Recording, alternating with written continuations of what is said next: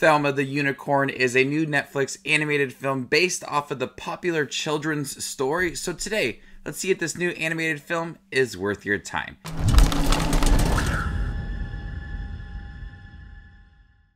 Hey everybody, my name's Justin here. I try to watch everything that hits theaters and on streaming services like Netflix. If you guys are like me, go ahead and hit that subscribe button down below and click that bell notification for more up and coming content. Thelma is a small-time pony who dreams of becoming a glamorous music star. In pink and glitter-filled moment of fate, Thelma is transformed into a unicorn and instantly rises to global stardom. However, this new life of fame comes at a cost. I have fond memories of reading Thelma the Unicorn to my daughter a few years back. I thought it was a really sweet story about staying true to who you are and forgiving others and just believing in yourself. But it had a nice progression of that message. So we got a lot of it at the end and a lot of build up, and it had a great payoff at the end of that story. Thelma the Unicorn, the new animated film, reminds us of that message quite often throughout the story. So much that we have the character of Otis, played by Will Forte, who is her best friend. And when she has her little rise to stardom in the beginning of the movie, he says, okay, you know what? Maybe you just want to come back to your normal life. She is really involved with this new stardom. She's starting to have a music career. She was a small-time pony that now looks like a unicorn, and she's not staying true to who she is. This movie just is so focused on that message to where in the story itself, it had that nice progression and it just flowed very naturally. With this movie, I think that they just played too much on that message. They wanted you to understand the message of believing in yourself, sticking to who you are, and don't let other people try to change who you are.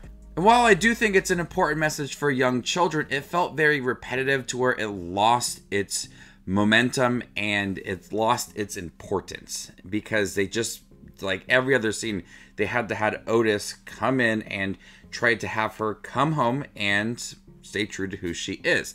I think if they would have built up that important message at the end of the film, it would have had a better payoff. But I do think that Thelma the Unicorn is a decent film. The animation looks really good. You have a lot of bright moments when she becomes a unicorn. A lot of the musical moments in here really do pop. And I really did like Brittany Howard in here as Thelma the Unicorn.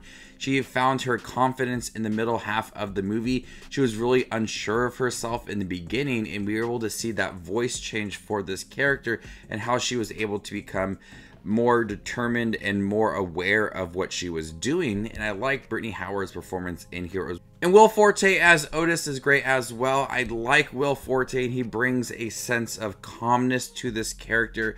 He's missing his best friend. And you hear those sincere moments within Will Forte's voice. The pacing for the film moves very quick as we get Thelma turned into the unicorn pretty quickly within the movie.